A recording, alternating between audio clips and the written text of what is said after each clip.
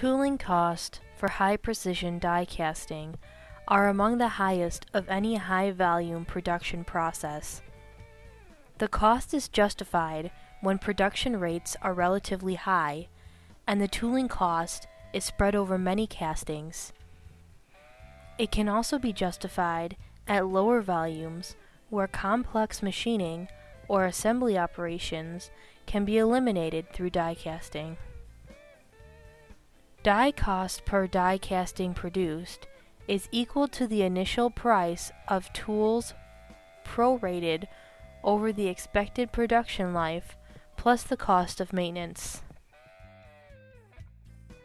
Die casting dies are subjected to very severe operating conditions in normal service.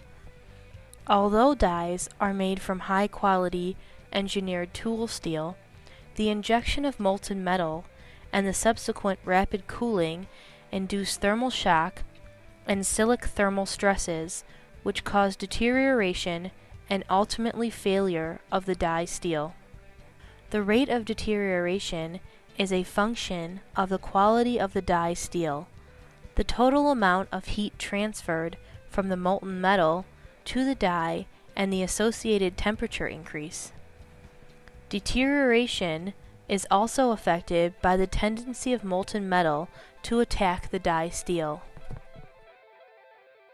The high-speed flow of molten metal through the die causes die steel erosion, called die wash.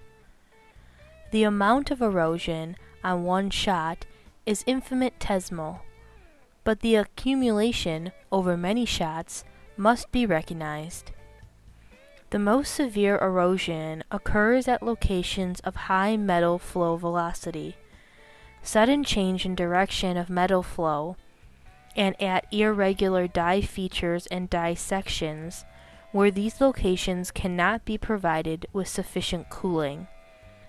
Often, these factors can be mitigated in the design of the product through early die caster consultation. The most obvious visual effect of die degeneration on the casting are loss of sharp definition of the more intricate details, deterioration of surface quality, and thickening of some sections.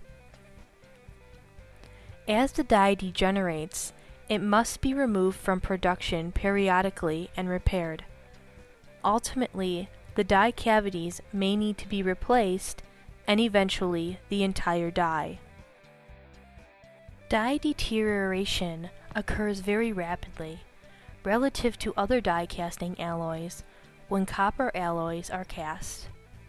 This is due to the very high die casting temperature, 1,505 degrees to 1,725 degrees Fahrenheit, of copper alloys and its effect on the die steel. Die deterioration occurs rapidly when aluminum alloys are cast, due to the high casting temperature of aluminum alloys and the tendency for aluminum to attack steel. Magnesium alloys are cast at approximately the same temperature as aluminum, but they do not exhibit the same tendency to attack the die steel. Die life is therefore longer and die maintenance costs are lower than for aluminum alloys.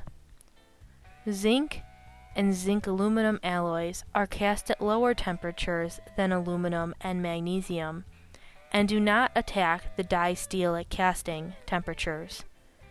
Therefore, die life is greatest and maintenance costs lowest for zinc alloys. Tooling costs can be minimized to some extent in the design of the product. Die components, such as core slides mentioned above, add to the cost of manufacturing and maintaining dies. While their benefits in producing near net or net-shaped castings can be great, they should be avoided when not justified. Where possible, the die casting should be designed with the parting line in one plane to simplify trim die design. Tooling costs also include trim dies, which can be estimated at an additional 15 to 20% of the die casting die cost. If required, machining and inspection fixtures may be included in total tooling costs.